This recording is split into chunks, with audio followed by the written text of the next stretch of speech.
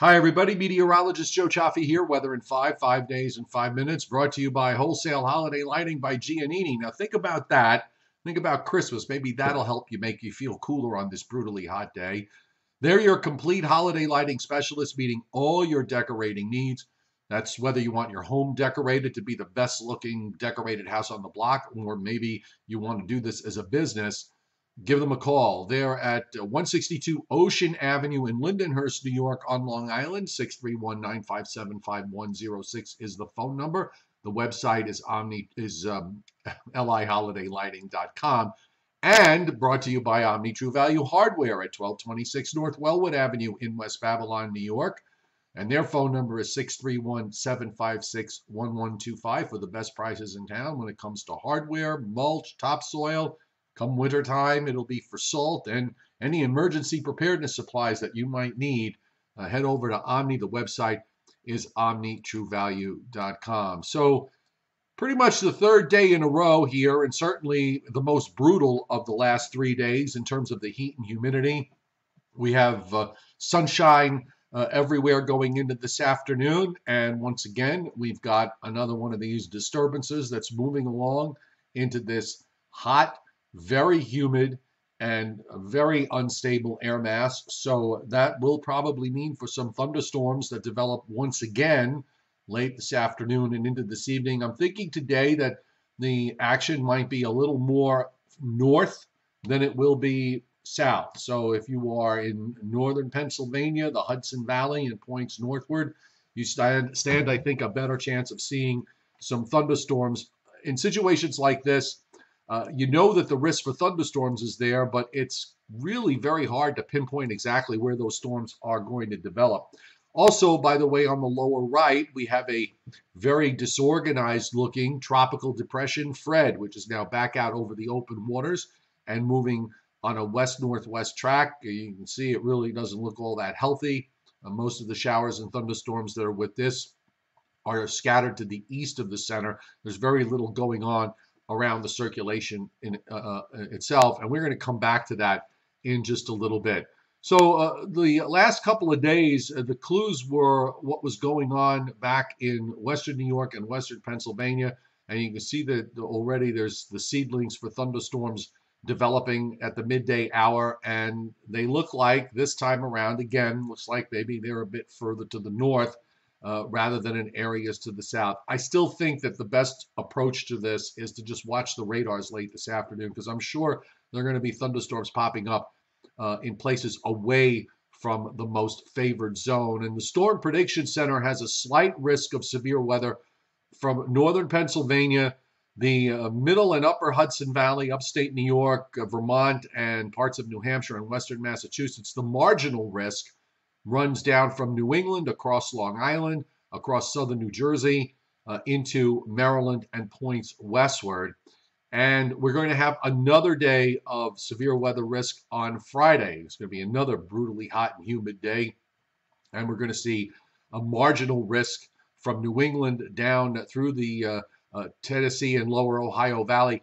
I tend to think that they may wind up adding a bit of a slight risk area in here and maybe expanding that marginal risk area a little bit more when we get a bit closer to this. So just keep that in mind. And then as far as Saturday is concerned, after a weather front goes by, it's general thunderstorms, and I think the best chances for those are going to wind up being from Delaware and Maryland down into Virginia and points southward. Rainfall the next 7 days. Now you can see the rainfall is very generous across Florida here, 5 inches or more in the next 7.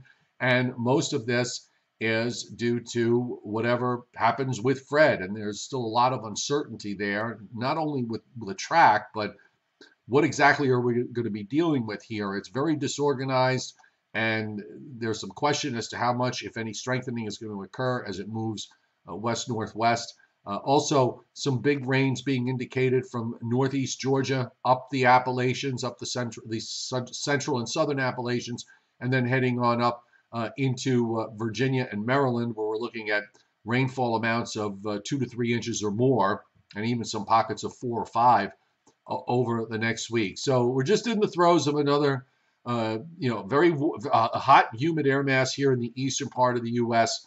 We're seeing dew points that started out the day in the middle 70s. They're going to be in the middle 70s, and temperatures this afternoon are going to climb up to the mid 90s to near 100 degrees in some spots, and that is creating a very, very unstable atmosphere. So we go through the chance for thunderstorms. You can see where the GFS has them at 8 o'clock tonight across upstate New York, the middle and upper Hudson Valley, and northern Pennsylvania. Not much to the south. Be cautious when looking at these models when it comes to thunderstorms. Then for tomorrow, as a weather front approaches, a chance for thunderstorms later in the day. You can see the model this model is saying that maybe it'll be a little bit more of the south for Friday night, and ahead of that, Friday is going to be brutally hot and brutally humid with temperatures again mid to upper 90s for highs from Northeast Virginia on up to southern New England. And then after that front goes offshore, there's a secondary front that'll probably pass through around midday on Saturday, and that'll start to bring the dew points down. So we're going to see some humidity relief come in starting Saturday afternoon from north to south, and then taking over most of the area for Saturday night and Sunday as this nice little high builds in. Notice there's a little bit of moisture there down in Delaware and over into Virginia. That's where the frontal boundary is kind of hanging out, and we're going to have to be a little cautious of this for Sunday. But right now I'm thinking to be mostly optimistic as far as the weekend is concerned. We're going to hold on to that high in New England going into the first part of next week for Monday. But then after that, the humidity is going to come up, and then you see the moisture that's down in the southeast. That is from Fred, and we'll have to just take this day by day in terms of what exactly is going to happen with that moisture. Does it get pinned down to areas to the south, or does it come shooting up? I tend to favor the idea that maybe that high is going to do a good job in trying to pin that moisture down at least into Tuesday. Now, back to Fred, the models that forecast intensity have all really kind of backed off on strength. We only have one model that takes it back up to about 50 knots as far as wind is concerned. A fair amount of them bring this back up to tropical storm strength, but there's a lot of them that don't. So there are many questions here. There's a lot of wind shear across the southwest Atlantic and the Bahamas and just north of Cuba. That's going to prevent intensification. Conditions may get a little bit more favorable for tropical cyclone strengthening once it reaches the eastern Gulf of Mexico, but that's going to depend on how close it is to Florida. And these forecast tracks, they haven't really changed too much. They're mostly offshore the west coast of Florida over the weekend, and then heading for the Florida Panhandle, perhaps somewhere between, say, Panama City on the west side to Pensacola, or if you take some of the furthest west plots, maybe as far west as the Alabama-Florida state line. Again, much to think about here when it comes to Fred, and the latest position from the Hurricane Center as of 11 a.m. Eastern Time is 20.9 north, 74.4 west, or right just offshore the eastern tip of Cuba, and it is moving on a west-northwest course, so it's going to straddle that coastline. That will likely keep the intensity down or keep it from strengthening at all, that plus the wind shear.